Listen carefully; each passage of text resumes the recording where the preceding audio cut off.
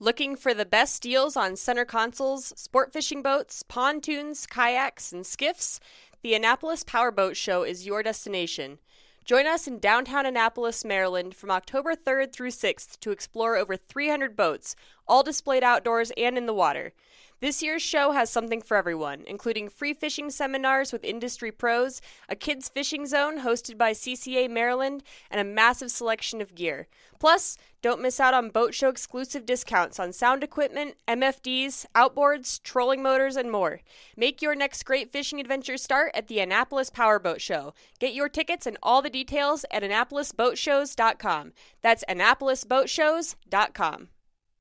Looking for the best deals on center consoles, sport fishing boats, pontoons, kayaks, and skiffs? The Annapolis Powerboat Show is your destination.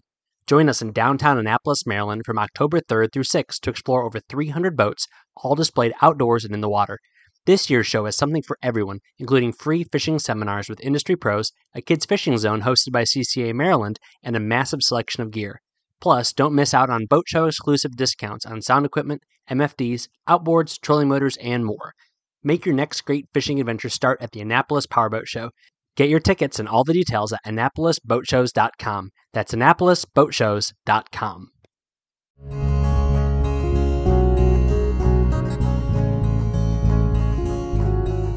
Welcome to the Casting Across Fly Fishing Podcast. I'm Matthew of CastingAcross.com, where I explore the quarry and culture of fly fishing. Hey, guess what? It's the 307th episode. Nothing significant about that. However, I think I would like to point out that in a few episodes, once we hit 310, I will be interacting with your questions, your comments, and your accusations. So if there's something that you've heard me talk about in the podcast that you'd like to get clarification on or you want to push back on, or if there's something random that is fly fishing or fly fishing adjacent that you have a question about, then send it my way, Matthew at castingacross.com. I say it all the time, and I'll continue to say it until I'm done doing this, and that is answering emails is one of my favorite parts of doing Casting Across, whether it be a question about fly rods, a question about fishing like the Mid-Atlantic or New England, wherever I fish the most. That kind of stuff I absolutely enjoy. And then I get off-the-wall questions or even just comments that I think are really, really fun. And so I always invite lots of interaction. So Matthew at castingacross.com. Send those things my way. Or if you prefer to just do something on social media, even though I'm not on those platforms a bunch, I do see the notifications when they come through. All right. So the Casting Across Fly Fishing Podcast, if you're new or if you've been along the ride for the last 306 episodes, I like to dive into what may be a relatively niche aspect of fly fishing, or it could be on the very, forefront of fly fishing. And I like to vacillate between those two because I like to really touch on the breadth and the width of the opportunities that the quarry and culture of fly fishing avail themselves to those who participate. And so today, that's definitely going to be the case. Now, I want to say right off the bat, which is a little ironic considering we're almost 2 minutes in the podcast, but right off the bat of the content, that if you do not hunt, there is a lot in here for you, okay? So I'm going to be talking about kind of the confluence of hunting and fishing, a cast and blast episode of the podcast, if you will. But trust me, if you do not want to pick up a gun, if you do not want to pick up a bow, if you don't want to do anything aside from casting a fly rod to catch fish, there's still a lot of information in here for you. In fact, very, very soon, I'm going to talk about how knowing when the hunting seasons are is going to put you on more fish for a very, very good reason. So this is a cool idea that I've touched on in other aspects and ways over the last almost 9 years now of Casting Across, but I wanted to talk about since we are drawing near to the beginning of waterfowl season up here in New England. Actually, this weekend, as this is being recorded and released, my boys will be out for Youth Waterfowl Weekend. So that's an exciting time of the year for me. But how does this, again, dovetail, or ducktail, if you will, with fly fishing? Well, this first came into my mind in a very clear way when I was living in Pennsylvania. So I lived in South Central Pennsylvania in the Cumberland Valley between 2005 and 2010. Now, I was in that area a lot prior to that. If you say, like, you talk about fishing in that area quite a bit. That's true. When I was living in Northern Virginia, I fished in South Central Pennsylvania. So even though I only had an address in Pennsylvania for a little over 5 years. I was fishing there for much, much longer, both in the front end and the back end of that time period. But one of the things I like to do was go up to Erie and also in the State College area and, of course, in Cumberland Valley and fish the tribs up in Erie, the spring creeks in central PA, and then, of course, the spring creeks down in south central Pennsylvania. And one of the things that I noticed is when hunting season came along, especially the weekends, the rivers were much less crowded. So if memory serves me correctly, it was like the weekend after Thanksgiving or something to that effect, the Monday after Thanksgiving, that deer season opened up for rifle, and that was a day where even though I would go out hunting in the morning, I would get out to the river in the afternoon, and there was not that many people there, and so I start thinking like I know a lot of folks around here. They do everything. They hunt and they trap and they fish and they fly fish and they use conventional gear and they bow hunt and they use, rifles and they do all these things. And a lot of folks like to have that full range of opportunities in front of them. And so they try to do a little bit of everything. So for me, although I was hunting a little bit, I was still mainly fly fishing at the time. And I thought, I wonder if I can take this on the road. And so the tributaries up in Lake Erie, which were an absolute madhouse, I tested this out. And one time, I did it multiple times, but the first time I did it, I said, I'm going to go in the first Saturday of deer season and I'm going to go up and I'm going to see what those rivers are like. And lo and behold, the crowds were significantly down. I'm just taking a stab at like 30 to 40% down at the places that are usually mobbed, like the major access points. So what did that show? Well, that showed that a lot of outdoors folk like to do a lot of different things, and they're going to take advantage of some of those best opportunities. So, of course, when that first fresh run of fish would come in, that would probably trump other things. But that first day of deer season, that probably trumps getting out on the river on a normal day of fishing. And you can just go down the line. There's the first day of archery season, the first day of muzzleloader, the first day of shotgun, the first day of rifle. There's the doe season, and then there's the buck season. All of those different things. First day of turkey, waterfowl. Waterfowl has its breaks, so people stop hunting for ducks, and then they go back out on the river, and then they go back out for ducks again. So what does this mean? Well, it means a few things. Even if you are just an angler, pay attention to your state's hunting calendars. And there's a very good chance that you can access this online just as easily as you access the fishing dates that are online. But this also does something else that is really, when you get down to it, way more important than giving you an opportunity to fish with a little bit more elbow room. And that is if you fish places that are a little bit more remote, these are the dates and the days where you want to mix some blaze orange into your fishing clothing. Okay. Now, I am not one of those people that thinks that you need to wear camouflage or all drab colors to go trout fishing. There's a very good chance if you're making casts either from like on a high mountain, like gradient stream, you're casting from below those fish or behind cover, you could be wearing a neon jumpsuit and it wouldn't matter. And if you're making casts from like 20 to 25 feet out, same thing. You could be dressed in the most ridiculous garb possible and you're going to still be out of that fish's line of sight. Fish are much more attuned to motion, shadows, and silhouettes than they are to color.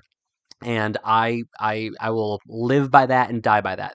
Are there cases in very still, crystal clear water where color may have a perceptible difference? Probably.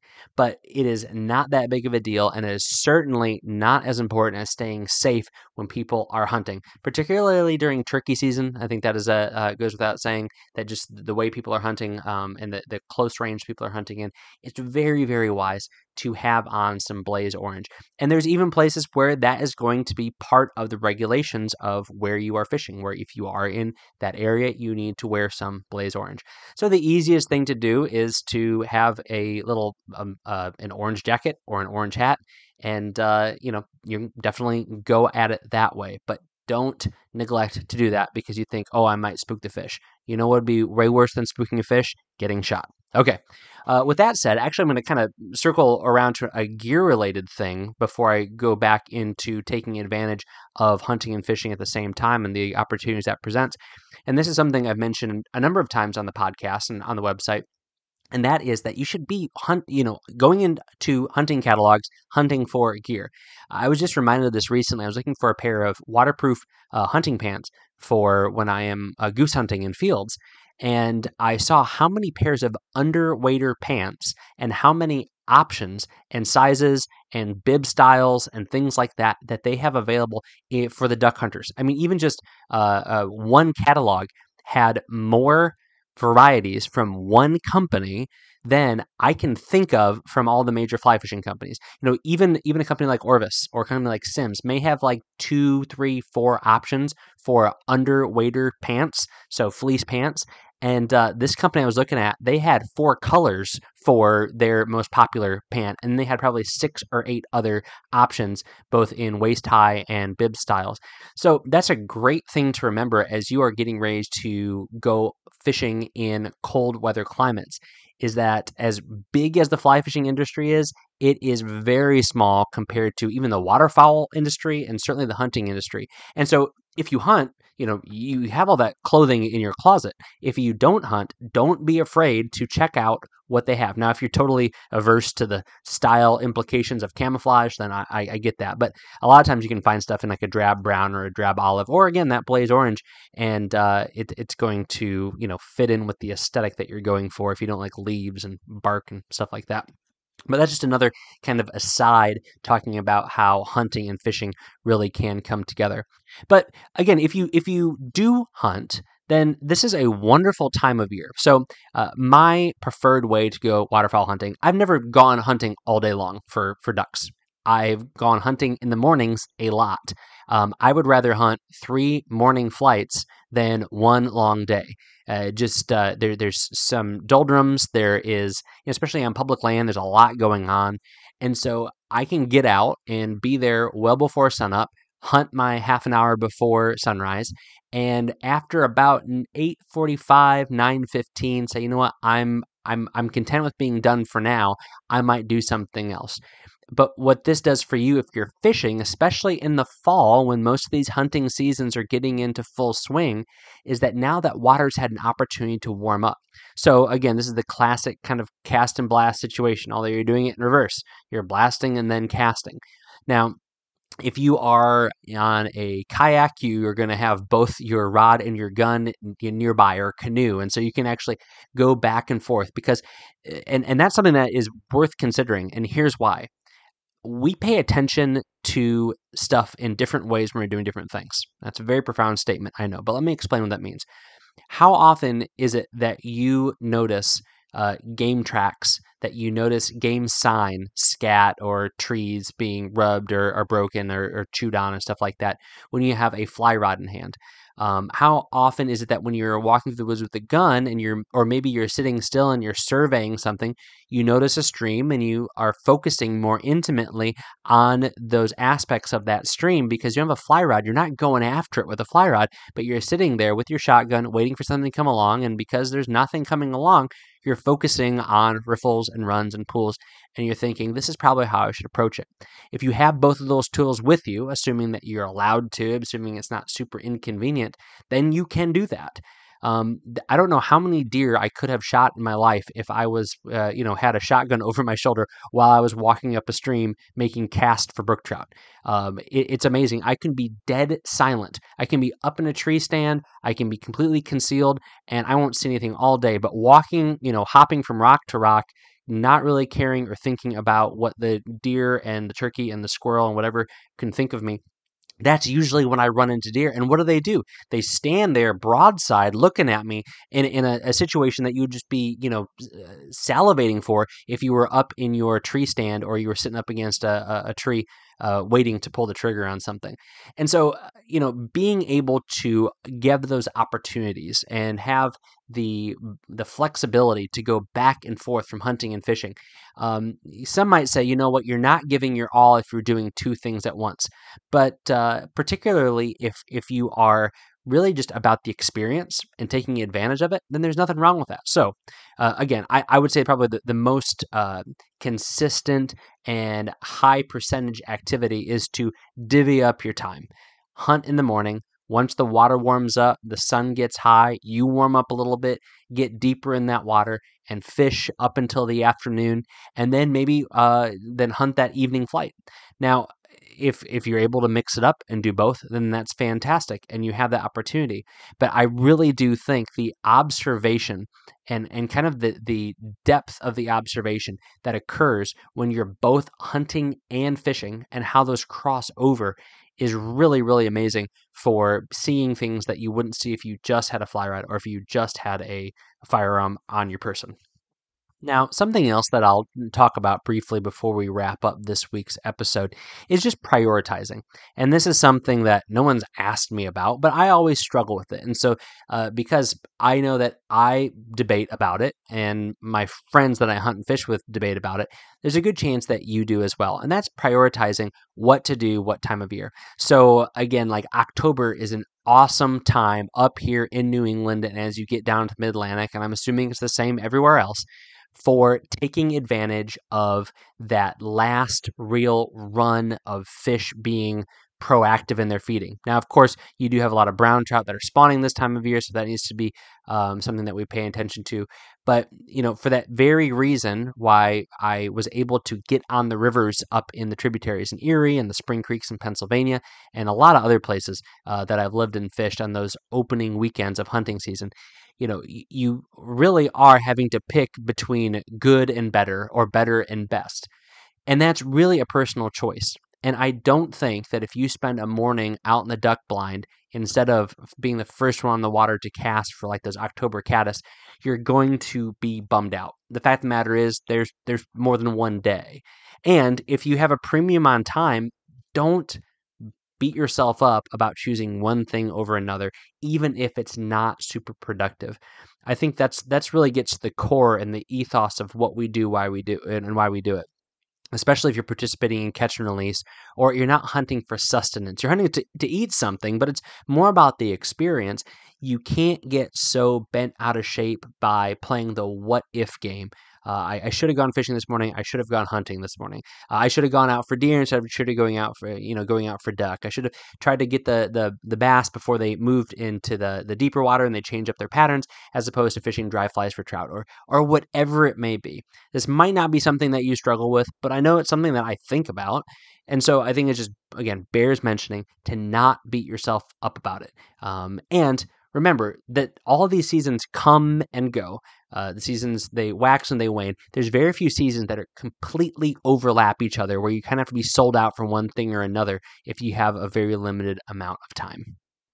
Something else that I think I should probably insert in here is that you can limit out first thing while you're hunting, and then you can go fishing the rest of the day. Especially if you're totally geared up or you have a completely free day because you want to go hunting, and those first few birds come over and you knock them out and you hit your limit. It's nice to have a rod in the truck, and you might not be in the preferred waders. You might be in your lug sole waders, and you might not have all your stuff. But just to have the bare minimum, the bare essentials of fly fishing gear, now you can get out and you can fish in that water. I kind of circling back to the similar thing that I just mentioned about what you pay attention to. I have seen so many fish, even in what I thought was incredibly cold situations, and the dumb things are swimming right next to my kayak as I'm getting decoys put out in the pond or in the river, and the fish are just sitting around watching me. Of course, if I had a rod, then they would be gone, but because that's just the way it works. But if you limit out, and now you're realizing, if I go home, I'm gonna have to go back to work. Then have that fly rod available, and you can get after it. So a few things on gear, crossover gear. Again, before we conclude this week's podcast, it's important if you are indeed trying to do both at the same time, out of a canoe or a kayak especially, to have some floating things. So like a floating gun case is a really helpful thing to have. These are usually just foam lined with enough of a high density foam so that they can float a 6, 7, 8 pound weapon. Something else that's important to have is a rod that breaks down and to bring it in that rod case. This kind of thing, if you do decide to embark upon it, is usually not, here's my clearly delineated hunting portion, here's my clearly delineated fishing portion. It is that literal bang bang of I'm fishing and all of a sudden I hear something honking over those trees. I need to put this rod down right away, pick up the gun, make sure it's loaded, make sure the safety's where it's supposed to be, shoulder it, start honking myself, waiting for those birds to come up. Now, if that happens, I don't want my fly rod, even if it's an inexpensive fly rod, at the bottom of that boat because I'm throwing things all over the place. It's important to be able to have things in a safe and secure location. It's also important to keep things dry. Again, things get so wet when I hunt in a way that they don't get wet when I fish. And part of that is because, things just happen much, much more quickly. It's not that I baby my gear when I'm fishing, but I'm just a little rougher when I'm hunting, just because there's a lot more big moving parts. And so to have good, solid protective gear, I have a big, heavy-duty backpack that I can put really anything and everything that I want to put in it. And so is there enough room for a 4-piece fly rod or a breakdown travel rod and a box of flies and some stuff in that bag? Absolutely. The rod and the rod tube gets strapped on the side, and I throw everything else in the waterproof bag, and it goes into the bottom. And all my hunting stuff goes on top of it. But if I have the opportunity to get into it, I can get into it, and I can make a few casts. And if it's just, the air is dead still, nothing is flying, there's no turkey in the woods in that spot, then I can fish for a little bit. Now, again, this really is waterfowl specific because you aren't necessarily going to be near water if you're turkey hunting or deer hunting or anything like that. But some of the same principles can apply, especially if you're utilizing a water body as your primary mode of transportation. So again, a lot of little bits and pieces of things to think about. Hopefully it's helpful and beneficial for you as you make active preparations for these seasons that are coming up. Or if you're just fishing and you said, you know what, I probably should be wearing more orange, and I probably should think about fishing more when people are hunting more, because then there'll be more space on the water for me. If you have any questions, comments, or accusations about that, let me know. Matthew at castingacross.com, and it very well may make it into a podcast in a few weeks. This week on castingacross.com, the first article was actually 2 recent podcast episodes kind of distilled into an article. Because again, there's some folks that listen, some folks that read, and a couple people that do a little bit of each. So this is called Catch. That's how you pronounce that word, right? Catch, snap, and release. Catch, snap, and release. And so it gives 12 questions to ask yourself as you prepare to land, photograph, and release fish. So 12 questions to think about. And again, it's all about having a plan, because if you fail to plan, you plan to fail. Wednesday's article, this is exciting, right? It's called Time for a Good Book, a Fly Fishing Library. So I have recently gone through and made sure that the fly fishing books page over on castingacross.com has been updated. And so there's well over 70 books on there. Now, some of the book reviews are as short as a paragraph. Some of them are a full interview with the author. So it really ranges in there. But I've reconfigured it so that now if you go to a fly fishing library, which is at the top of the website and the desktop version, or on the right-hand sidebar in a logo of the desktop version, it will give you pictures of the covers of these books. So I know that there's more going on than a cover of a book, as they say. But this gives a little bit more visual representation of the kinds of books, the variety of books, and the rainbow of cover colors of books that you can see and find more information on Casting Across. This week's recommendation is actually book related. So I ask for this quite frequently, and I absolutely love it when I get feedback. What is your favorite fly fishing book? What is a book that you want me to read? And, folks have done this. I'm not saying you have to do this, but folks have sent me books and to read because they think, hey, I really like it. I'm happy to send you a copy. And that's been fantastic. Books like that usually get a full review. I've gotten books from authors, from publishers, and just from folks who like hearing what I have to say about the books that they like. So if you are interested in that, let me know, Matthew at castingacross.com. But again, bare minimum, just let me know a book that you think should make it onto my review list. My stack is pretty big right now for books I'm reading for work, for family, for fun personal reasons, and then also for fly fishing. So, but it'll definitely get incorporated because a good book is worth it. Thanks for listening to the Casting Across Fly Fishing podcast. Please subscribe in your favorite podcast app, rate the podcast on iTunes and Spotify. Then head over to castingacross.com for 3 posts a week on the people, places, and things that go into the pursuit of fish.